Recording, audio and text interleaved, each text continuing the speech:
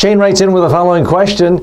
TJ, I'm not someone who's easily excited. How can I bring my energy level up enough to connect with my audience? Well, Shane, I'm glad you're aware of that. Too many speakers sort of get down here and sort of a low energy mumble, and they're blissfully unaware of it.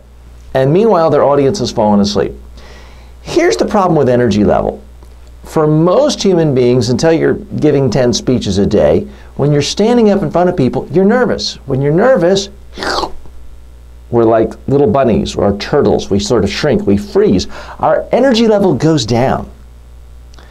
And that can make us seem scared, timid, harder to hear, harder to understand, and frankly kind of bored and boring. So it is important that your energy level isn't just up the whole time. You don't want to be shouting the whole time, but you want to have a whole range of your voice. You want to have some ups and downs, some fasts, some slows. That's what's important.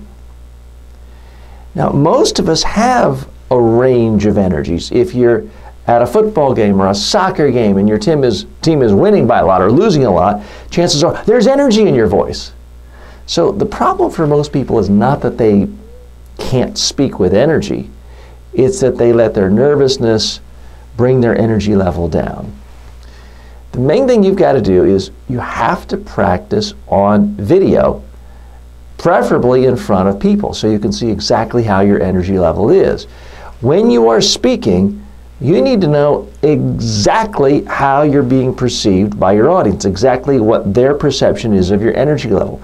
The only way you can do that is by watching yourself on video repeatedly, and that's why you hear me stress again and again and again. You've got to rehearse on video, you've got to practice on video, watch yourself. Every speech you give in front of real audiences, you need someone to record it for you, even if it's just holding your cell phone, so you can watch it and judge it on every aspect of style and substance, including the energy level. Because if your energy level is too low, nothing else is going to matter. You're just going to fall flat.